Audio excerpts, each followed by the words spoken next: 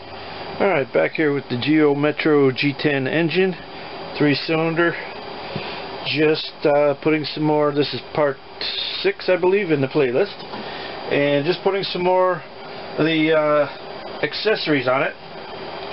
So I'm going to start with this bracket here, continue with this bracket, whatever.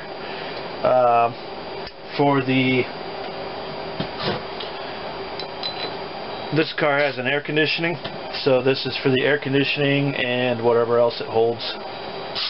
The compressor goes in here, and I don't know what else it does.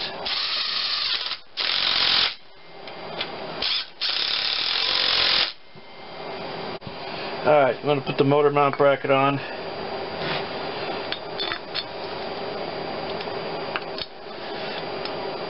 This one here has a little wire clip. I think it folds over the wires. Short one goes here.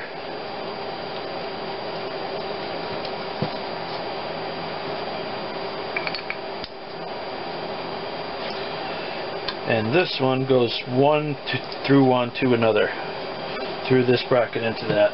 So I'll get that started.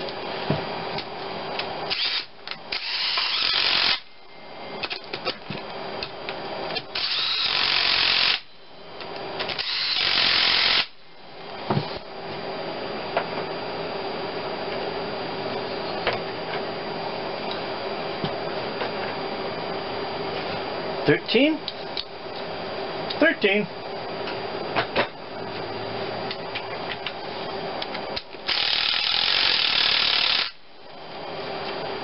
Might have been a 12.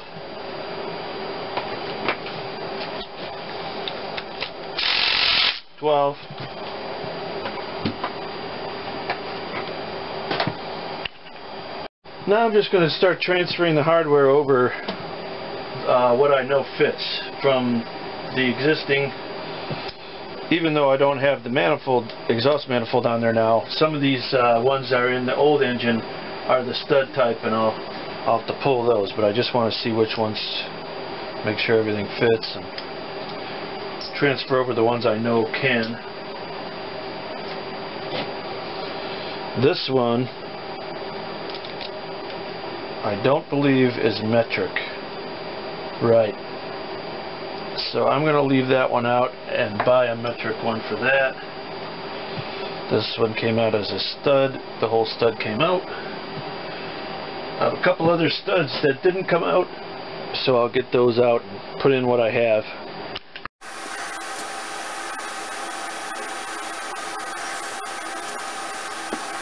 Alright, in my hoard of hardware I found that bolt. This one I found is supposed to be long, because it has to go. I thought it just did the engine strap here and it was going to bottom out, but it goes through the manifold too. So I found one for here, metric. The only one I can't find in my hoard is a long fine thread metric like that, and luckily I have an example to take to the store and find out what the heck that is. And I need a nut for this one yet. Alright, found the nuts.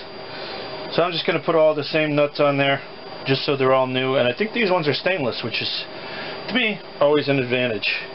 And it's nice because they're the same wrench then. You don't have one that takes a 12mm and another one that takes a 10 or whatever. So, alright.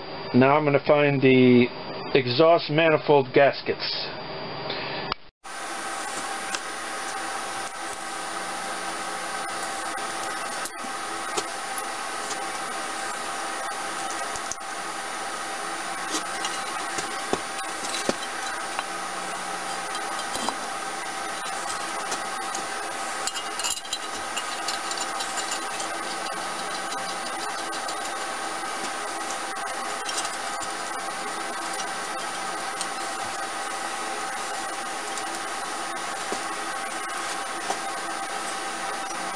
Actually, on these, I'm going to put a, they didn't originally have a washer, they had just a regular nut, but I want to put washers on those just to make them clamp real nice.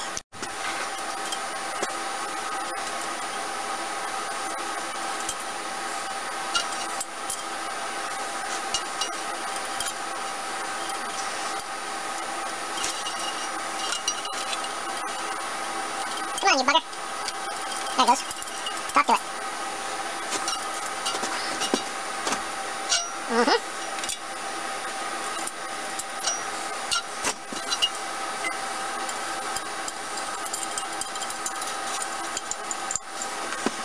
I'll just put these on loosely for now. I'm going to wait till I get the other bolts, and then get them all in the holes, and then drive them in. And because this engine, it's never going to be easier to change, and this one is really cheap. The single wire ones are, I don't know if they're 20 bucks. It's not like some of these, the oxygen sensor anyway. I'm going to see if I can get this to, yep.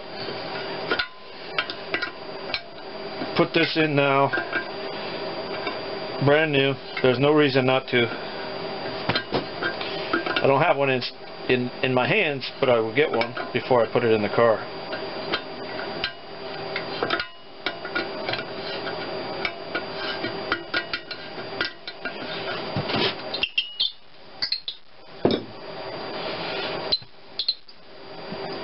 Come on, you crusty old goat.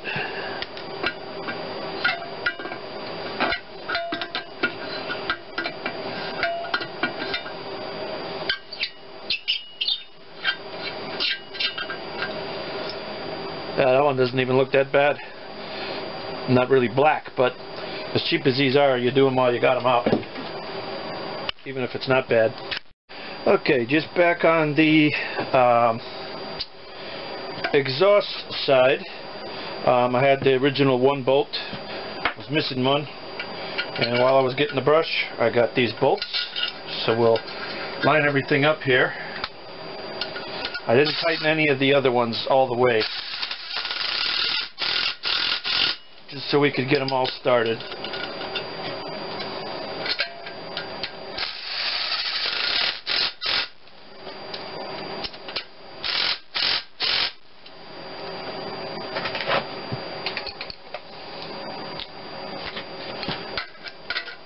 Nope, can't quite get under there.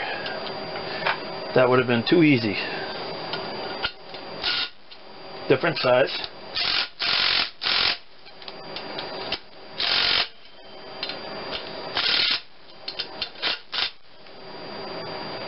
Wrong socket.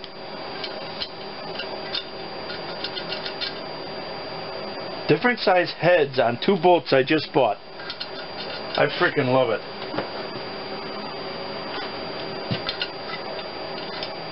And what size is it?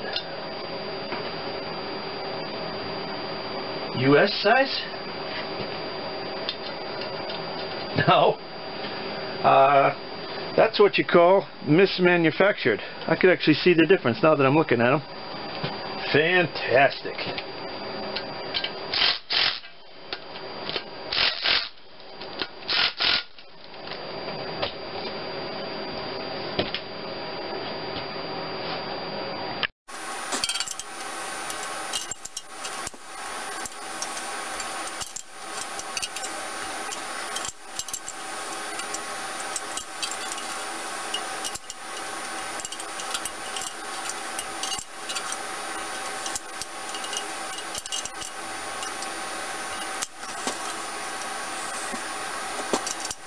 Different size.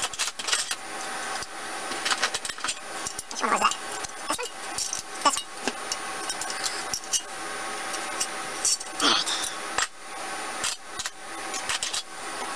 That's these off. All the bolts are back in. Alright, I got the engine flipped back around. Now the intake side's facing what you can see. I said incorrectly on a previous video that this I thought was for the motor mount or something. It's not. It's for the alternator. Sits right in here. So this is the tensioning bracket, and this is the pivot. So just to correct that. Not that anybody couldn't have figured that out themselves, but now we're going to work on getting all the hardware for the intake manifold set up. Okay, so this is a used head. I see this one runs all studs. Those 2 aren't there, so I'm going to look around. We'll get those, put them on. Okay, so in order to recondition this, in order to put it back on, of course I'm going to clean it up a little bit. I've got a fully rebuilt throttle body that I'm going to put on. All new everything on that. I got to get the rest of the gasket off here. But one of the things I noticed is this hole here was partially plugged, and what that is it's part of your EGR system, and it goes through there, around the back, and into the hole here. Let me get my camera lined up here. It goes up into this hole here. The EGR valve is on there, and then the intake manifold is sucking through that. This one was about 30% plugged. This one that goes up into the throttle body, the intake manifold, is 100% plugged. I tried a coat hanger, I tried a carburetor parts brush. I cannot get it open. So my next attempt is going to be this I found in a welding store. It's a brush. It's more flexible than a coat hanger would be, I think, and it's got these built-in spirals, which I think are going to be what I need, and maybe when it catches on something I'll be able to turn it and get it all the way up into the passage it needed. The carburetor ones I had were working, but they were far too short for what I needed, and this one will be plenty long, even with the curve, to get in that hole and all the way to the bottom of this thing. So it'll be long enough, but will it do it? I'll have to see. But just a note that no matter what you would have done with this engine, it would have still ran like crap. Even though you fully rebuilt your long block, you would have bolted that manifold back on, that intake manifold, and you'd be completely screwed. You'd be wondering why your engine wasn't running right, why the emissions weren't as good as they should be, and you know, you could have idle problems, all sorts of issues with the fully blocked EGR valve. So just go through everything when you're cleaning it up, and I'm going to put a brand new EGR valve on it when I get it put back together here. There's just never going to be an easier time than when you have it in your hands, off the car. Do it now. Okay, so I found out what happens if you put the thing in there and you try to twist it. What happens is it unravels and all the bristles fall out of the brush. Fail, but the good news is the wires might still be long enough to poke what I got to poke, but big fail. Alright, back over to the intake side again, and I've gotten the passage open. Again, it was this passage. Missed a piece of gasket there. Got this passage open, cleaned up the surface here, got it ready for installation. I don't have the EGR in my hands right now, so I'm going to just put this on, and the EGR will go on easy enough afterwards. The EGR valve itself, because I don't feel okay with leaving a used one in there, especially after what that one had been through.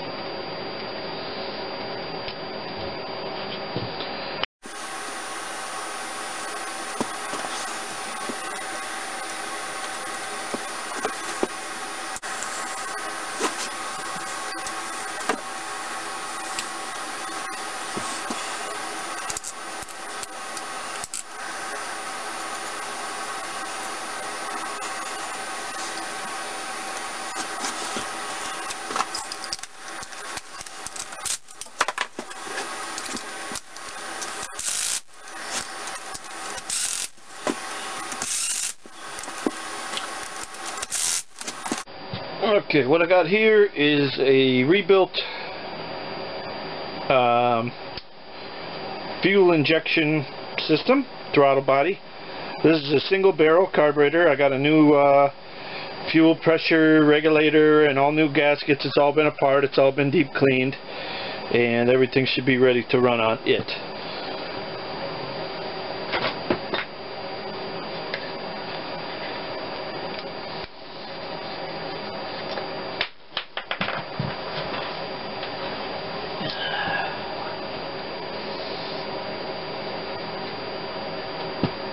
Okay, I'm ready to put the throttle body on. Brand new gasket, of course.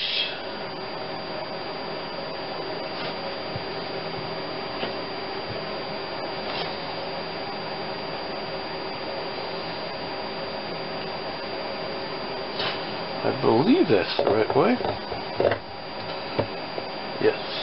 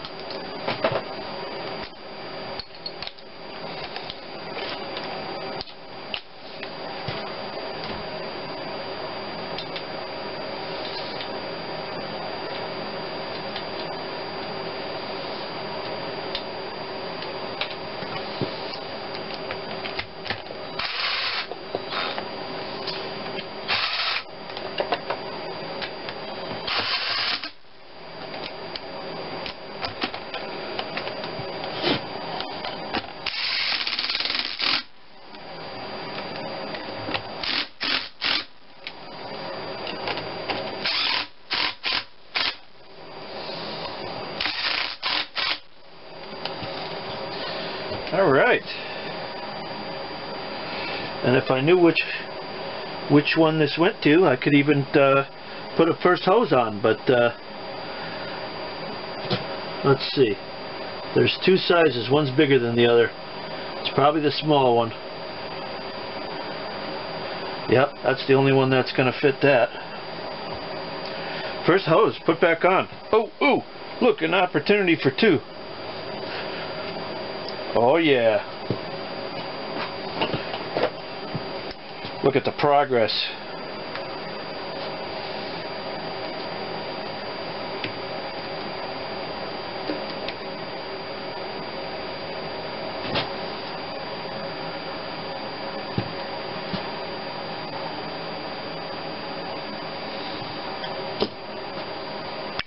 Alright, I just hooked up that hose from the intake manifold into the water pump housing. Let's see what else we got.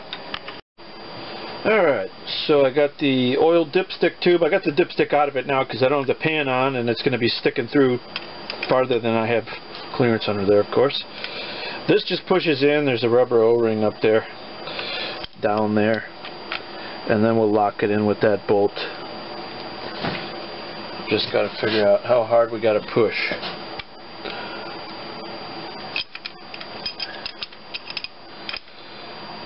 Pretty hard. I'm going to put a little assembly lube on that O-ring to see if we can get it to slide. I'm going to try just giving it a couple gentle taps. I don't want to kink this thing. Oh, it went right in. Sweet. This bolt, I think, will just go for the dipstick tube. I think the other bolts are for the timing cover, so I think I'm okay putting this on now.